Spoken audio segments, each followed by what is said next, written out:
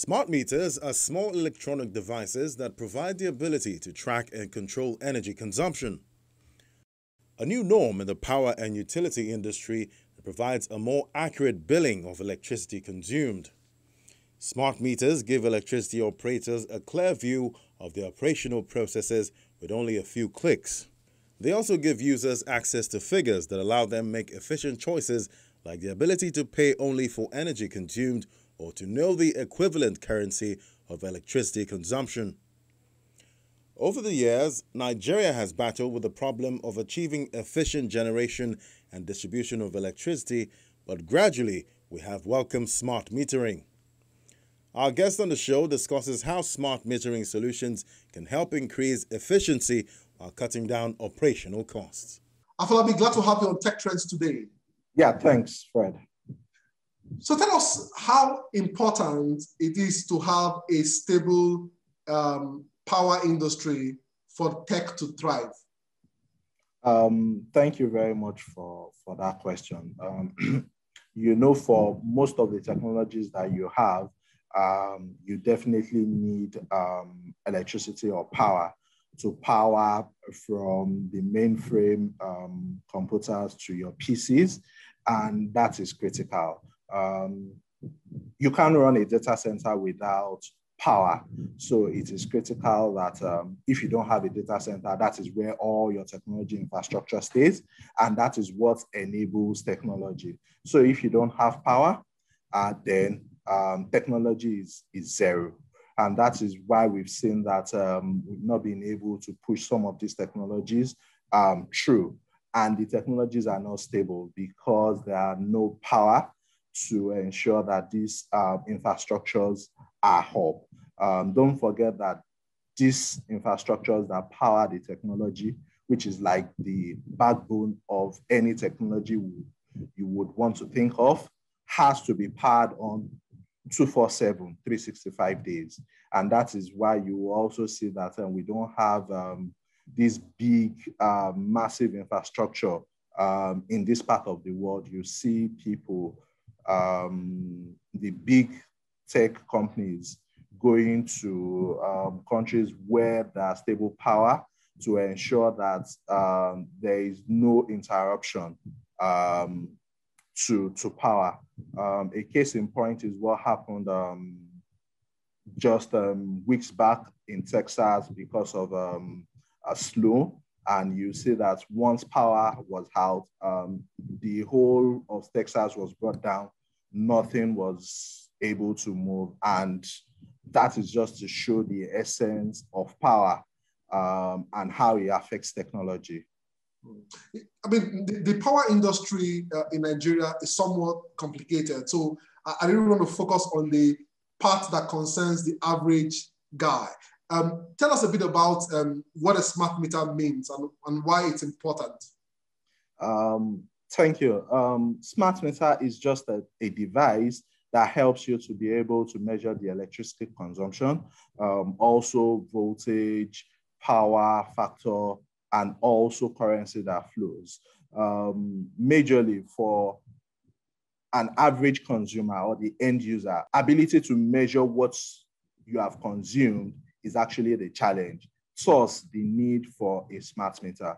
Without a smart meter, all the initiatives of governments to improve electricity may not work because that is where the challenge is. Ability for the discos to be able to measure what every consumer has actually consumed. So that's the reason why the market for smart meter is growing, not only in Nigeria, but everywhere in the world. Okay, let's bring this to Nigeria. Would you consider smart metering as a solution to our many challenges in this all-important industry? As a matter of fact,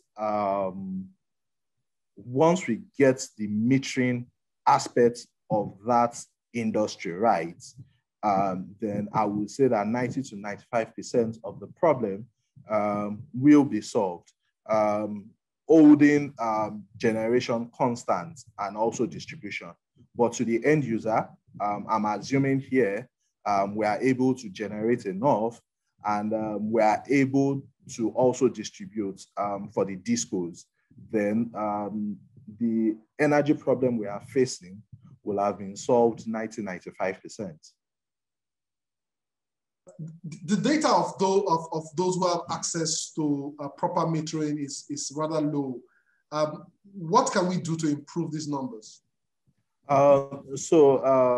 NEC, the regulatory body for that subsector, did an analysis just to see how many people have been metered. We are not talking about smart meters just having meter in their houses.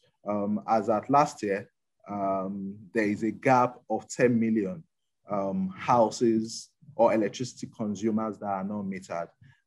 That is huge. By their statistics and calculation, they expect that all the 11 discos that we have should meter 1.7 million customers every year for about 10 years for them to be able to capture the metering gap. The 10 million is just the enumeration that they've done. Don't forget that there are new developments that are going on between the last time they collected that data and now.